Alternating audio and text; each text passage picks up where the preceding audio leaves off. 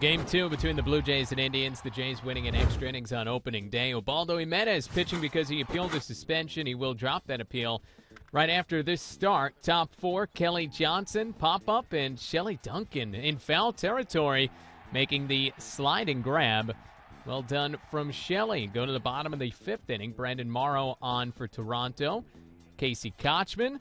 Little swinging bunt. J.B. Arencibia's throw off the mark, so Kochman able to reach. And the next batter, Jason Kipnis, takes full advantage with a 2-run blast, his first of the season, 2-0 Indians.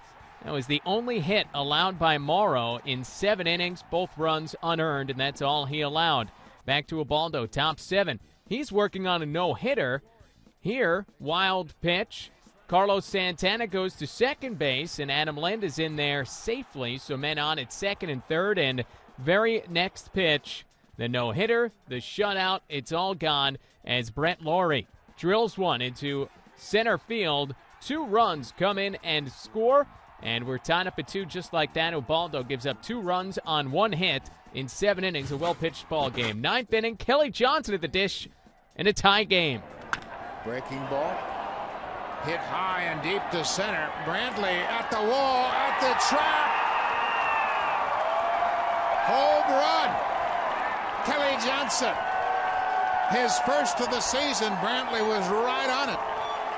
But it was beyond his reach, and the Blue Jays have taken the lead here in the ninth. Comes off Vinny Pistano. We go to the bottom of the inning. Sergio Santos looking to save it for Toronto, but Asdrubal Cabrera with a home run of his own, his first, ties the game at 3, and for a second straight ball game, these two are going to extras. Top 12, 2 on for Rajay Davis. Base hit into center field, and Encarnacion will score. Lawrie is headed for third. He's keeping his eye, and he's going to try to score.